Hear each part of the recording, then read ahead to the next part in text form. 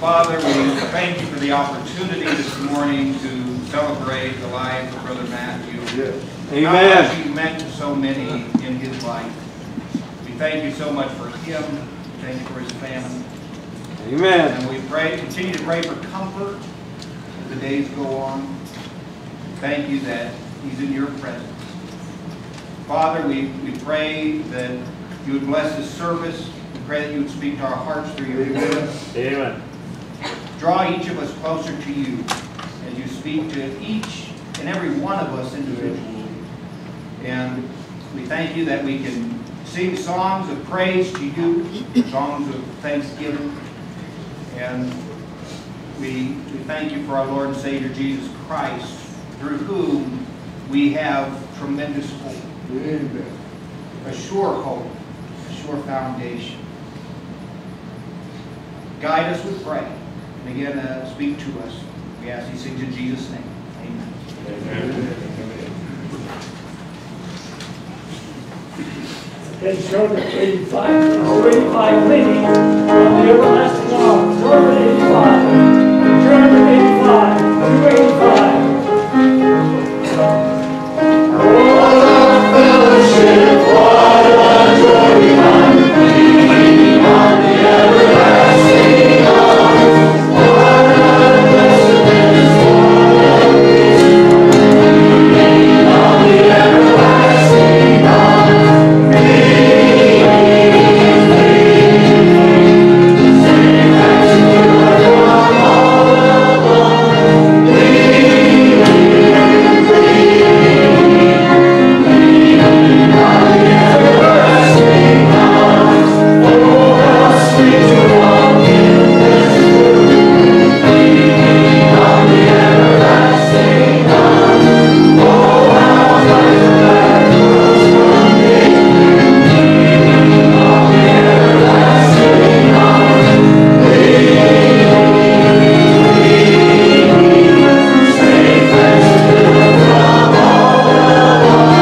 Leaning,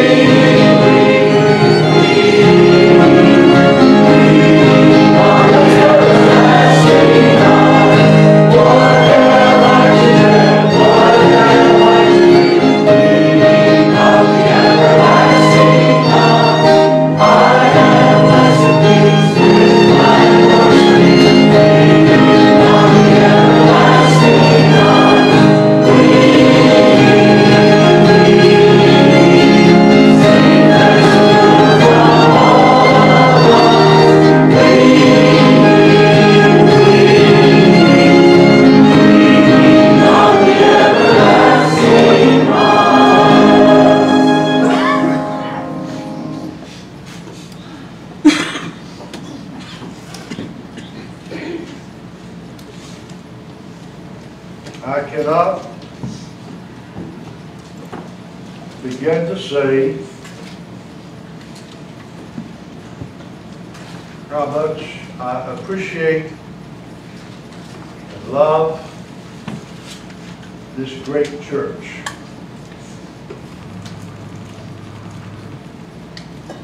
My family has been on the receiving end of your love for the last few weeks. In the passing of my son-in-law, my daughter's husband, my grandchildren's father, Matthew Joseph Bueno.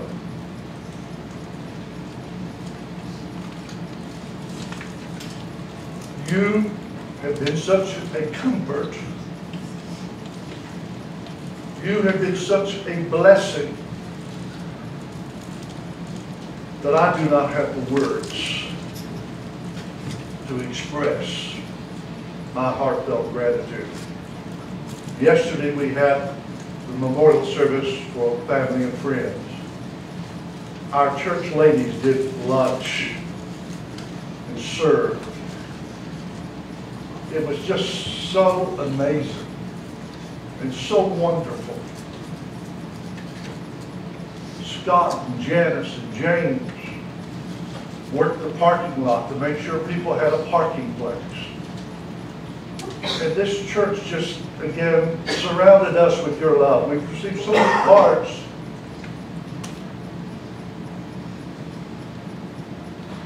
And condolences.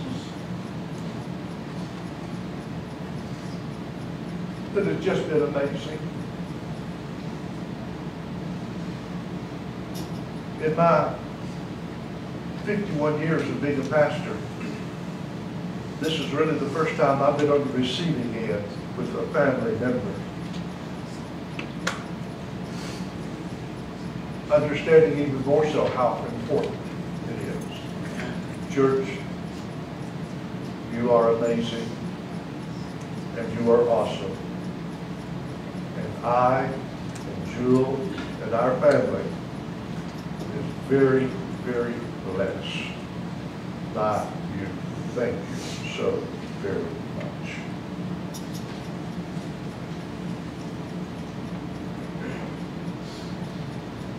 I want to read a letter that I received this week to the church. It's from Mark Bailey, Mark Ministries. Pastor Jim, Bible Baptist Church family.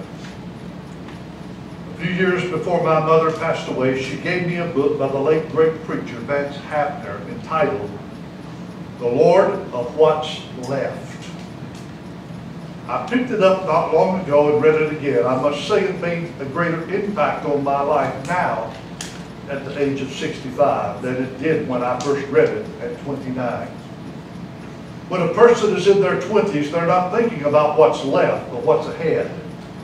Yet I have no doubt that God and my mother's wisdom knew that I would appreciate the need and need His words more now that I've reached what I call the fourth quarter of my life. One thought of Dr. Hapner I read this time jumped out at me. God does not always send His prophets through the conventional assembly line lest they come out wearing a stamp that does not become them. God made us all different with little fingers, prints, which means I am like no one else, and you are like no one else. Often we look back at our lives thinking we should have done this or that, or why didn't we do this or that, and we become like a dog chasing its tail. A lot of action, but going nowhere from too much worry. As Darla and I go forward at this time in our lives in ministry, we are thankful for all the places and people and things we have experienced, both good and bad, because God allowed it all. The bad times brought us growth, while the good times caused us to bloom. I share these thoughts with Brother Jim and Jewel of the Bible Baptist Church family, because you have been a part of our lives more than any other people or church.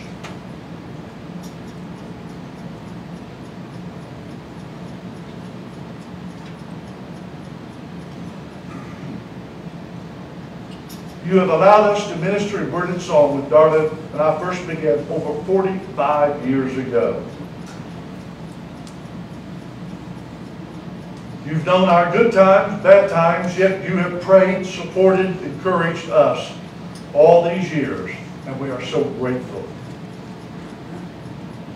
We don't know all of God's plans for our future, but we believe we want to finish our days with Mark's ministry, presenting the gospel in word and song wherever He leads us. With that in mind, we need a strong pastor and church by our side that knows who we are and understands what we do. We would like to ask the Bible Baptist Church of Erie to become our home and sending church to pray for us, advise us, encourage us. In return, we will be your workers to the salvations of the lost and to the encouragement of the saved. Glad to be your servants with love and appreciation, Mark and Darla Bailey. Amen. Amen. Mark is asking to be part of this church family. Though they live in Harrison, Arkansas, he's traveling now, and he wants to do that. That's what he wants to finish out his ministry doing. Singing and preaching as God opens the doors, and he's looked up through the end of the year. But he wants the Bible Baptist Church of Erie to be his sending church, to be his home church. Amen. And I'm making the recommendation to the church that we not only take him as part of our church family, but we start immediately supporting him $100 a month as mission support. Is there a motion to that? Ms. Frieda makes the motion. Is there a second? Ms. Diane seconds that motion. All in favor say amen. Amen. No one opposed to the will of God. Mark, of course, is my brother-in-law, Jules' brother. He was 13 years old when we got married. I've helped raise him, I think. I love him like a brother. He's as close to me as my 3 blood brothers are. Closer. When I'm around him, I probably laugh more and cry more than any other time. And I do both of those a lot. And I'm honored that he wants to be part of this church family. So when he is speaking at churches, when they ask, what is your home church? The Bible Baptist Church of Erie is my home church. Amen. And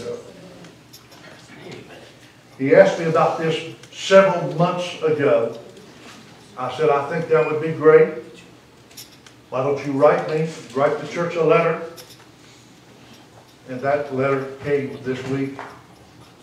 And now we've done that. And again, you make me proud, you make me grateful, you make me extremely thankful.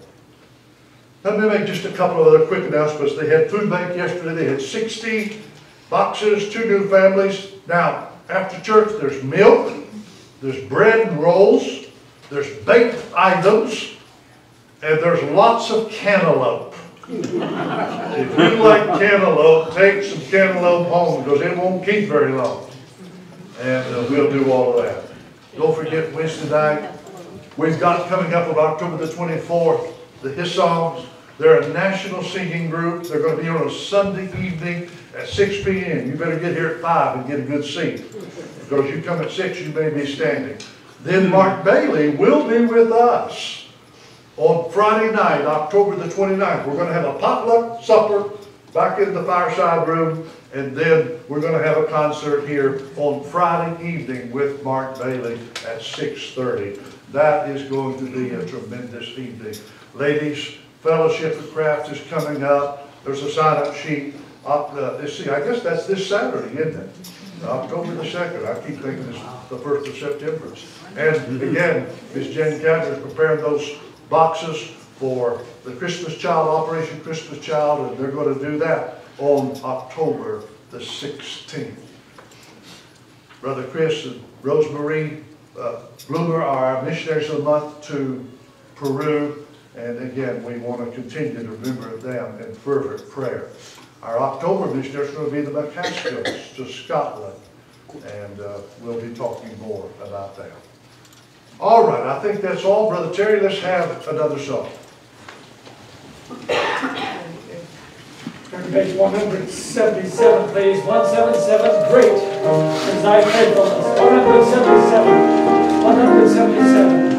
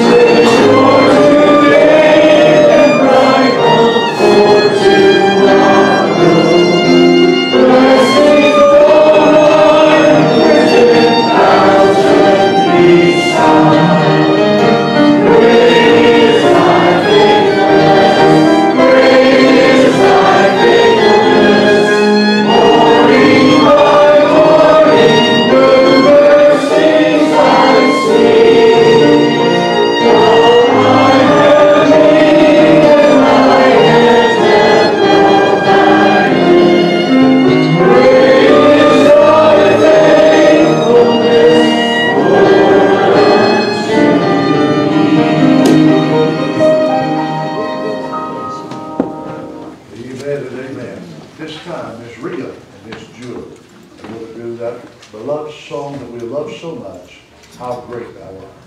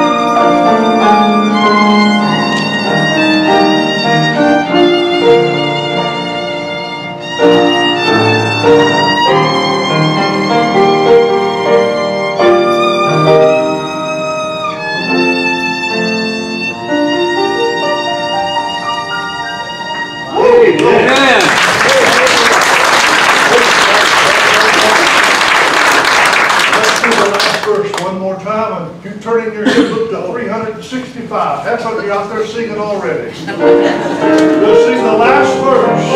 When Christ shall come, the shout of acclamation. We'll sing that at 365. When Christ shall come, with the shout of acclamation, and take me home, for the joy shall fill my home. In my surround, in humble adoration, and there proclaim, my God, how great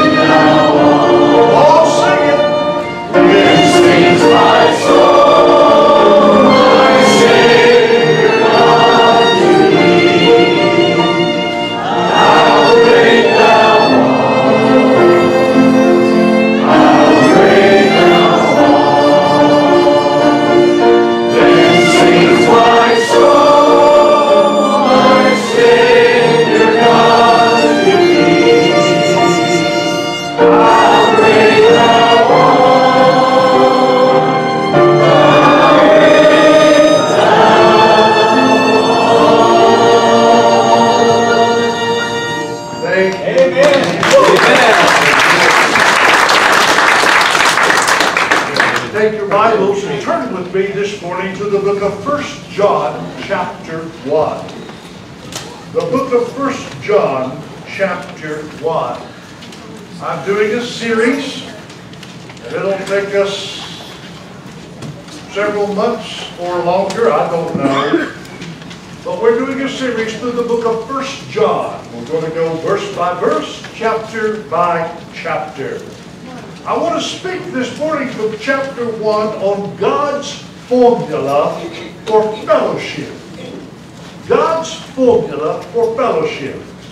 We're going to stand and read responsibly the first 10 verses, or the entire 10 verses of chapter 1. 1 John chapter 1. Let's stand together. I'll begin with verse 1 and we'll read down through verse 10. That which was from the beginning, which we have heard, which we have seen with our eyes, which we have looked upon, and our hands have handled, of the word of life. The life of life, and we have seen and bear witness and declare to you the eternal life which was the Father and manifested to us. That which we have seen and heard declare we unto you, that ye also might have fellowship with us. And truly our fellowship is with the Father and with His Son, Jesus Christ. And these things write we unto you, that your joy may be full. This then is the message which we have heard of Him and declare to you, that God is light, and in Him is no darkness at all.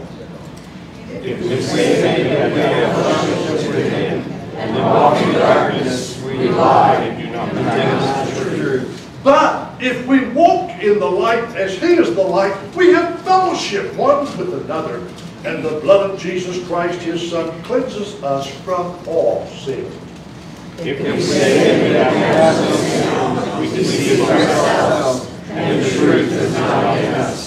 If we confess our sin, He's faithful and just to forgive us our sins and to cleanse us from all unrighteousness. If we say that we have no sin, we make Him a liar, and His word is not in us. God bless and honor His word. Father, we're thankful again that we can come into your presence. We've just sang one of the greatest hymns ever written. How Amen. Great Thou art. Lord, I don't know how to put it in any other words. That the God that we come before today is that awesome God. He's that powerful God. He's that personal God. And He's invited us into His presence that we might have fellowship with Him. And I pray that you would again let the heaven come down and glory fill our soul as we speak and look and teach and preach about the sweet fellowship that we have with our Heavenly Father. In Christ we pray, amen and amen. God bless you. You may be seated. God's formula for fellowship. I want to read a story first that was told by Chuck Swindoll in his book, Growing Strong in the Seasons of Life. And this story was told by Don Graham. And I want to read this story. In the fall of the year, Linda, a young woman, was traveling alone up the rutted and rugged highway from Alberta, Canada to the Yukon. Linda didn't know you don't travel to Whitehorse alone in a rundown Honda, so she set off where only four-wheel drivers normally ventured. The first evening she found a room in the mountains near a summit and asked for a 5 a.m. wake-up call so she could get an early start. She couldn't understand why the clerk looked surprised at the request.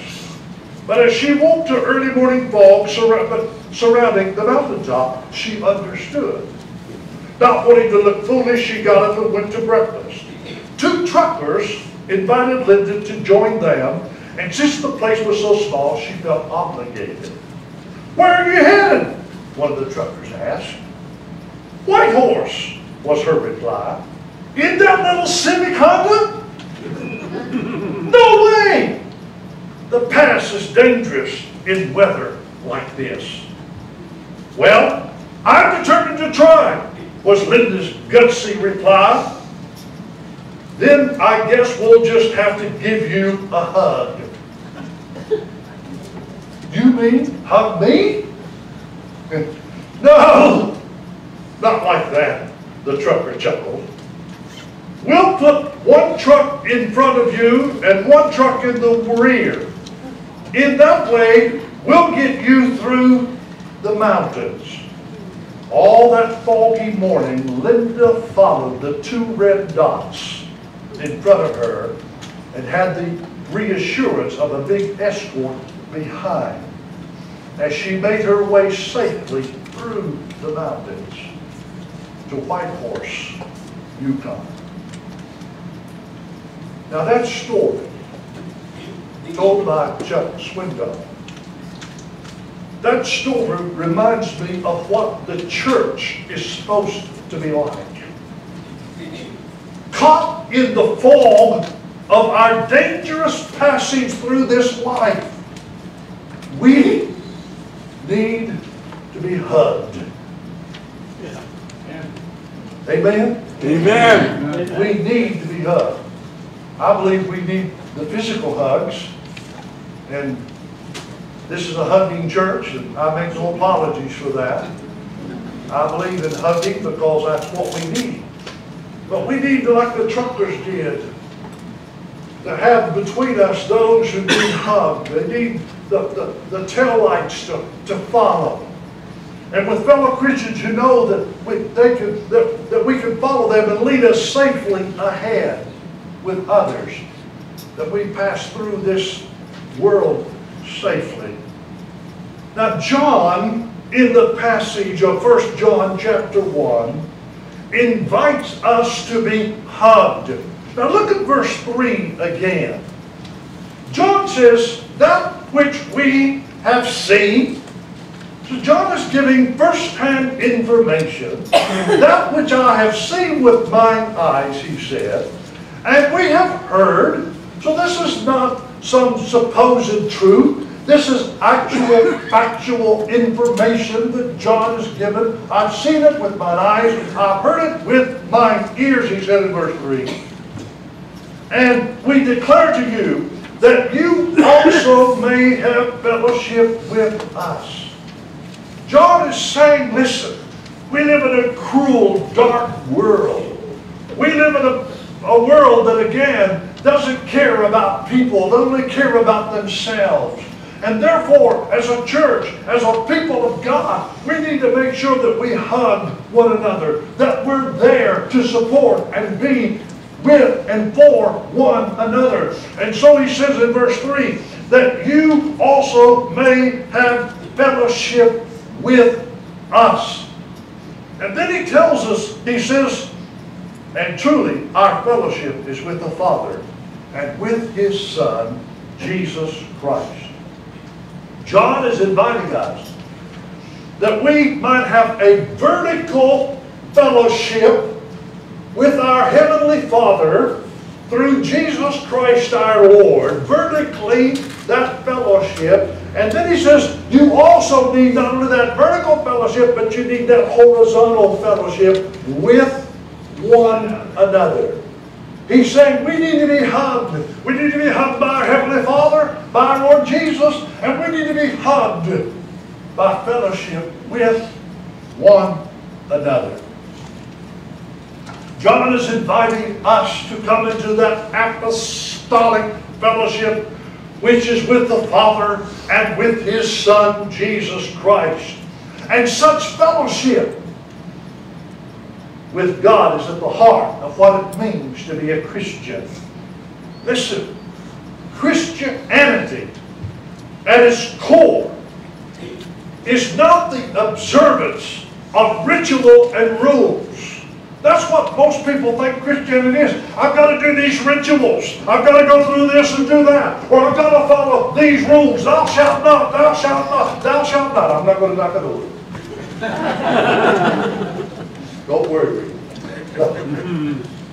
But we think, the average person thinks Christianity is about rituals and rules. You go to church and they go through their rituals, blah, blah, blah, blah. They've got their program out there, and you know, you've got to do this and do that. They tell you when to stand, when to sing, when not to, and all the rest of it. But Christianity is not about rules. It's not about rituals. Real Christianity is a walk with Christ. And it's a personal walk of fellowship with the living God through His Son, Jesus Christ. It's about a relationship. And that's what a fellowship is about. It's about a relationship. In the passage that we just read here in 1 John chapter 1, you see the word fellowship is mentioned 4 times in this passage. But this is not something new to Christianity. When Peter had preached on the day of Pentecost, when the Holy Spirit came down with great power, we read in the 2nd chapter of Acts, chapter 2, and verse 41, or verse 40. And when many other words did he testify and exhort, saying, save yourself from this upward generation. Now verse 41. Paul or Peter has preached a powerful message. The Holy Spirit has come down.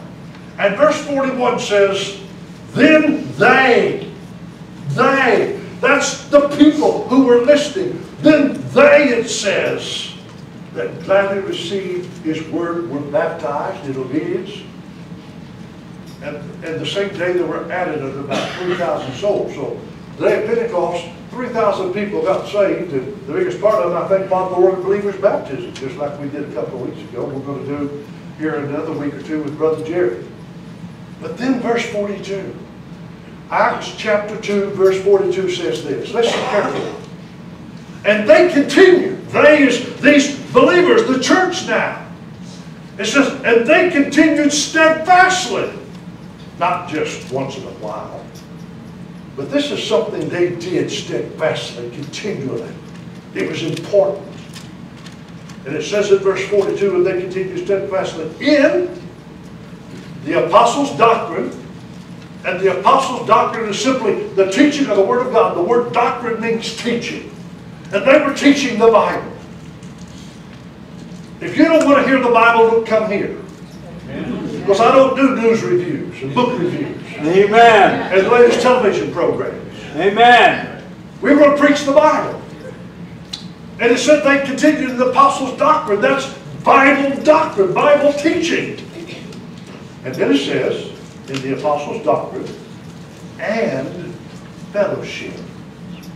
They continued the teaching of the Word of God. But again, what was so important that kept them together as a family, as one, was fellowship. They continued steadfastly in the apostles' doctrine, fellowship, and breaking bread. That would be, again, times of refreshment, and I think it probably would allude us also to the Lord's Supper. And sin and in prayers. They did 4 things steadfastly. The apostles' doctrine, fellowship, breaking bread, and prayer. Those were the 4 things the early New Testament church absolutely focused upon. That word fellowship is the same in Acts chapter 2, verse 42. It's the same word we find in verse 3 of our scripture passage in 1 John. Now let me talk a little bit about God's formula for fellowship. First of all, we see the principle of fellowship. When you talk about fellowship today, when you say, well, we're about fellowship, normally people talk about this friendly social gathering. That's how they relate to fellowship. Many churches have what they call the fellowship hall. We call ours the fireside room, because it's a multi-purpose type thing. But we relate fellowship to some social gathering. We're going to get together at Perkins, have some coffee and fellowship. But when John wrote this letter, as I've said, he was up at his age. He was probably 80 years old or older. Last living apostle. He was serving churches in the area of Ephesus. And so he's writing this letter to the church in general, at large. And he talks about this principle of fellowship, that you might have fellowship, he said in verse 3. Now that word fellowship literally means partnership. When you have fellowship with someone, there is a partnership. When two or more people are sharing something in common, that's why the partnership, the sharing in common of the church is so tremendously important. And notice what he said in verse 3 of 1 John.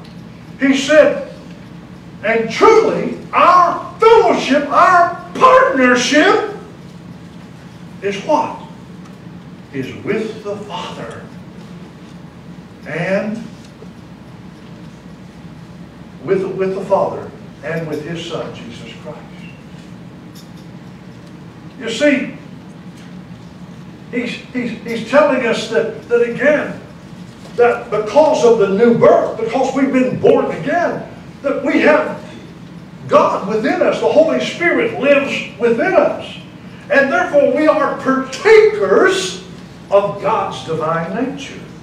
Christ in you. The Lord of glory. Christ is in you. Christ is in me. If I'm a child of God, if I've been born again. Now, Paul himself spoke of this partnership so eloquently in Philippians chapter 3 and verse 10 when he said, that I might know Him. Paul said, you know, my heart, my deepest want, my priority is that I might know Him. Philippians 3:10. That I might know Him, he said. And the power of His resurrection. And the fellowship of His suffering.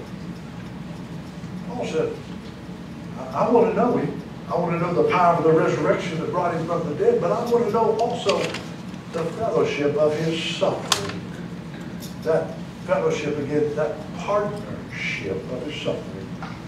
Being made conformable unto His death. That's what Paul wanted to do. That was the principle of fellowship. But notice the participation in fellowship. The participation in fellowship. We see the principle, now look at the participation again, verse 3. He says, truly, our fellowship, our partnership, as he talks about the participation, our partnership, our fellowship is with the Father and with His Son, Jesus Christ. Amen. Again, John is speaking about the deity of Jesus because false teachers had gotten into the church called the Gnostics that were teaching that Jesus really wasn't God in the flesh. And John is writing to correct that false teaching. That Jesus truly was the virgin-born Son of God who was God incarnate. That Jesus was the God-man, that He was God and yet He was man. And John is trying to correct that. He wants the people at large to understand that we are participants. We have fellowship. We participate with God the Father and His Son. When John began, and John wrote 5 books of the New Testament, but in the Gospel of John, he talked about Christ was seen in the bosom of the Father. Again, a term used to express eternal relationship. And then in John chapter 13, verse 23, at the Last Supper, John himself leans upon the bosom of Jesus. Again, that close-knit fellowship, that close-knit partnership. And so John wants you and I to be participants in it. And then we see the pretense of fellowship. There's a pretense to it. You'll drop down to verse 6. Well, let's begin in verse 5. This then is the message which we have heard and declared to you. What's the message? Well, here's the message. God is light. And in Him is no darkness at all. Okay, that's the message. But look at verse 6. We see the pretense of fellowship. If we say we have fellowship with Him and walk in darkness, we lie and do not practice the truth. Here's a pretense. The NIV version reads like this, verse 6. If we claim to have fellowship with Him, yet walk in darkness, we lie and do not live the truth. John uses this word darkness twice. He uses it here in verse 6 of 1 John, and he used it in the Gospel of John, chapter 3 and verse 19. He uses this word darkness. Now, metaphorically, the word is used of moral and spiritual darkness, the darkness of sin. In John 3:19, he said, men love darkness rather than light because their deeds are evil. So John is talking about this pretense of fellowship. He'd already said in verse 5 of 1 John here that God is light. Jesus said to His disciples in Matthew chapter 5 verse 14, you are the light of the world. Let your light so shine before men they might see your good works and glorify your Father which is in heaven.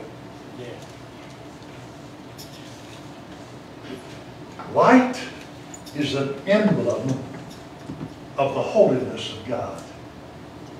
God is always referred to as light. Satan is always referred to as darkness.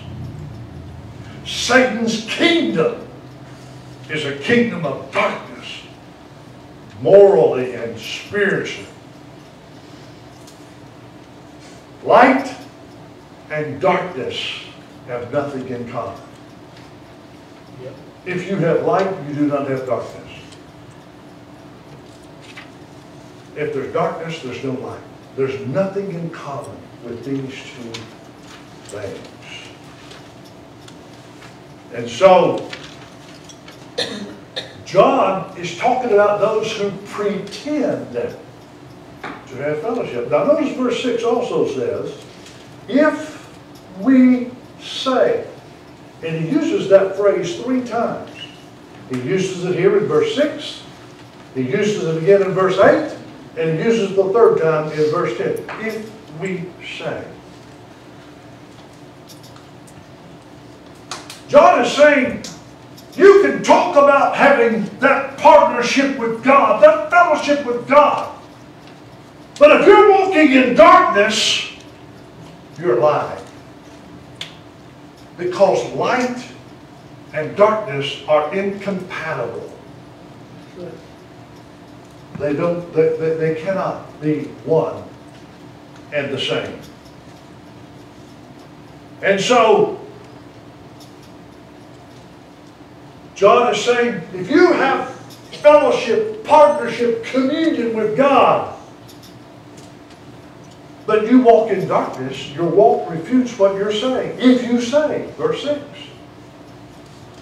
Socrates and Aristotle were known as walking teachers. Aristotle and Socrates would take their students and walk around Athens and teach them. Walking teachers, they were referred to. We are walking teachers. It's not what I say is so important, it's what I do. Amen. How do I walk? Does my testimony to say that I'm walking in the light that God is light, does that testimony line up with my walk? If my walk is totally contradictory, then the Bible says I'm a liar.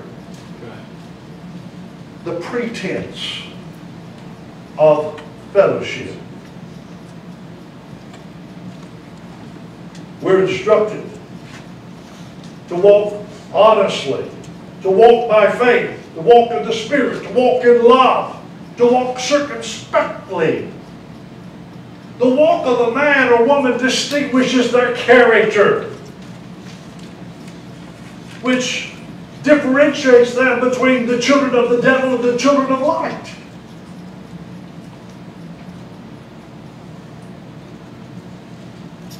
Now notice, lastly, the practice of fellowship. Look down at verse 7. But, if we walk in the light. Now he's already told what the light is. Verse 5, God is light. If I'm walking in the light, God is light. How do I walk in the light? Well, this book gives me the light to walk in. Amen. That's how I know if I'm walking in the light or not. If I'm following God's instruction book. It's the compass that takes me from point A to point B in the right direction. Amen. So he's saying now in verse 7, but if we walk in the light, God's the light. Verse 5. As we walk in the light, as he is in the light, we have fellowship. We have this partnership. We have this that's shared in common. He said we have this fellowship with one another. And the blood of Jesus Christ, the Son of God, cleanses us from all sin. In verse 7, he uses the pronoun we. But if we, who is we? That's you. That's me. That's children of God. We is those who have seen the light, who want to walk in the light, who follow the light. We. And so he says, if we, which again is referring to believers, children of God who put their faith in Jesus Christ. But if we walk in the light, as he is the light, that's why people of light have a partnership together. And that partnership is Jesus Christ. Blessed be the tie that binds our hearts in Christian love. We have fellowship. We share the same thing. Amen. We have, again, that partnership together. And he says, in that partnership, he says in verse 7, look at it. We have fellowship with one another. And we ought to start shouting, glory, hallelujah. The blood of Jesus Christ, his Son, cleanses us from all sin. Amen. We live in a dark world. Right. Amen. It's getting darker by the day. We still must say, this little light of mine, I'm going to let it shine, let it shine, let it shine, let it shine. We live in a dark world. And I'm telling you, in living in this dark world, we're going to get contaminated by the toxins of sin that is around us. Just by the fact that we're walking through a dark, dingy, dirty world where sin abounds. And he's saying, as children of light, we're going to be, from time to time, contaminated by that sin. Well, what do? We have a partnership with God the Father through his Son Jesus Christ. We have that fellowship. What are we to do? Well, he says here in the last part of verse 7, in this practice of fellowship, he says, we have fellowship with one another. We have this partnership together.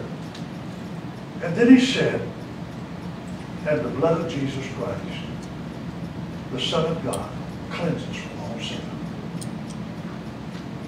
Yes, we get contaminated. But as Peter said, the precious blood of Christ. That precious blood cleanses us in order that we might continue to walk in the light as he is the light, that we might continue to have that fellowship, that partnership, not only with God the Father through Jesus Christ, but we might have that partnership together as his children, as his believers. Church, God put us here to walk in the light, to be the light, and to share that fellowship, that partnership together. Mark Bailey said, I want to share in the partnership of the Bible Baptist Church of Erie. That's the kind of partnership I want. A partnership that's going to be there for me. It's a safety net. That's someone who cares, who's going to be there. And that's why we're here. We are here for one another. That's what we are to do. I love the story. It's told in our daily bread. The story is told in our daily bread that in the 18th century, an abbot, that's a Catholic, whatever,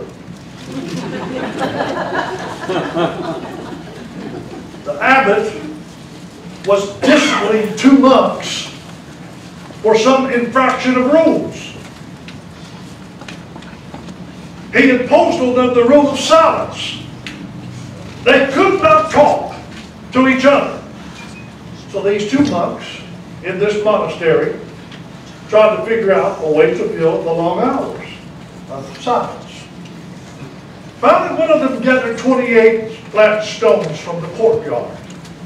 Putting different numbers on them, he devised a new game. By using gestures, the men agreed on certain rules for this new game. But the most difficult part was keeping silent when one of them scored a victory. Then they remembered that they were permitted to sing aloud the prayer in Latin, Dixus Dominus Domino Meo. By using the one word of this Latin expression meaning Lord, the winner was able to signal his triumph by yelling, Domino!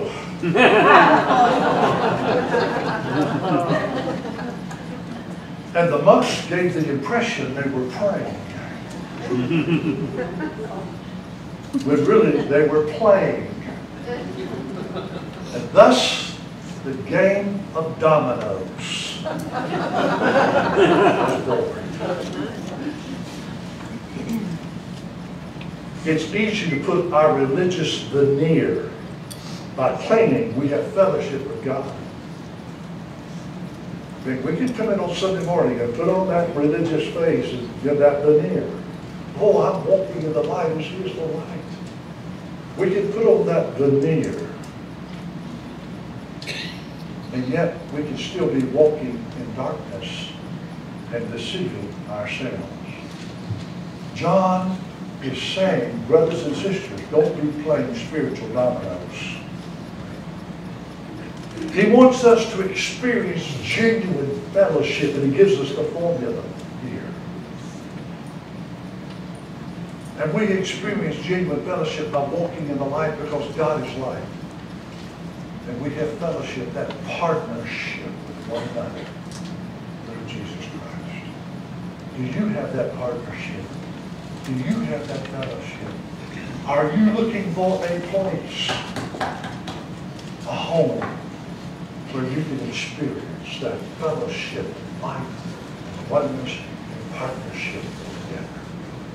If you are, I invite you this morning by faith to take that step and say, I want to be part of the fellowship of the gracious family of believers at Bible Baptist Church. Father, thank you for bringing us together again.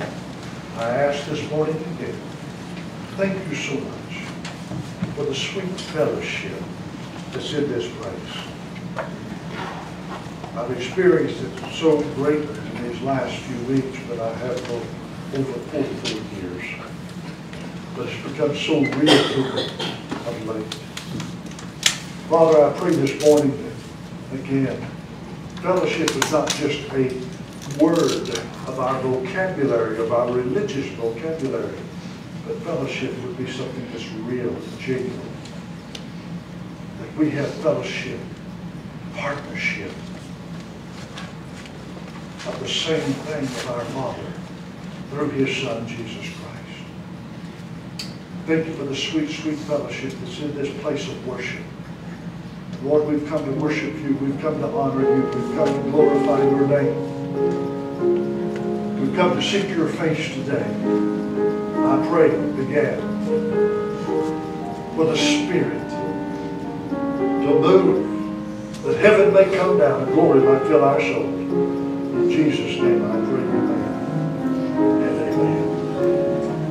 Let's stand together. We're going to sing a verse of invitation. Softly and tenderly, Jesus is calling. 161, 161.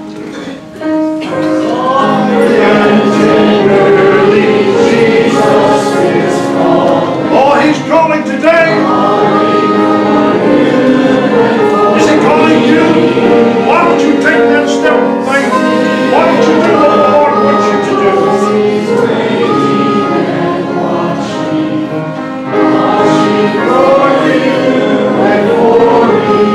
Come home.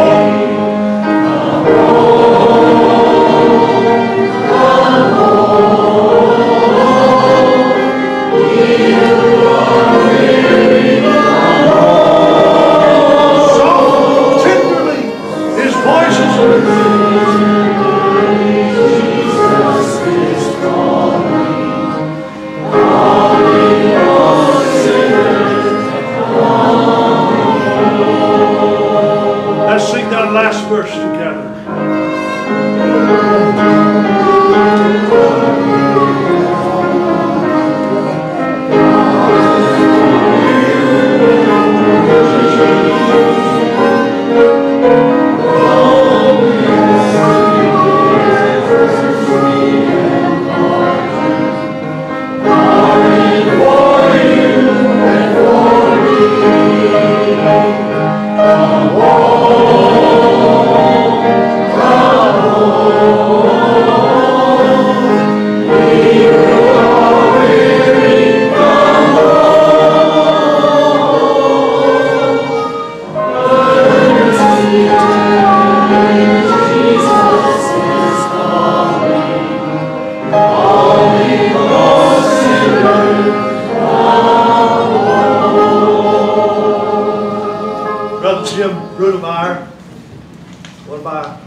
Deacons, one of the patriots of this church, retired Navy submariner. That's why he's got a problem.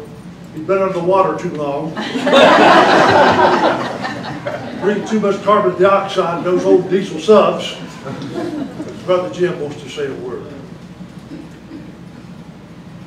I'd just like to say that we're all Americans here. Amen. And we don't like some of the things we're seeing these days. Somehow we need to seek God out and ask Him to stop this maniac. Amen. Amen. Amen. And so if you join me in doing that, that'd be something for us all to do. Amen. You lead us in prayer, Brother Jim, as we dismiss. Lord, we thank you for your goodness. We thank you for salvation. Amen. And we thank you, Lord, that each one of these people care about America. Amen. Amen. And our heritage. In Jesus' name, amen. Amen. The food bank's open. There's milk, cantaloupe. Go help yourself. Amen.